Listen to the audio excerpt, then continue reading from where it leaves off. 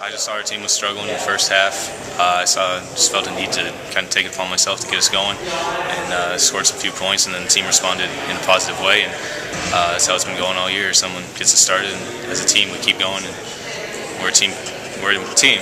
We build off each other. I've grown up around basketball, and I really feel that on this team, as an upperclassman, it's my job to provide leadership to this team and guide them to victories that I know that we're capable of. He just told us to take a step back, look at it, and be patient, examine our options, run our sets, and using our sets and being patient, we were able to break it and score some points out of it in the second half. I just try to examine the best option. If myself is open, then I'm going to try to do everything I can in my power to score the basketball. If one of my teammates is open, I'm going to try to do my best to get them the basketball and put them in a position where they can score the ball. It's good for us. This year it's a big building block for us. I'm going to say it's our first real win of the year. Last one we kind of squeaked out by 1 point out, like you said. But from here going on, I think we can build on from this win and take it to the next level and put up some more points against some other teams.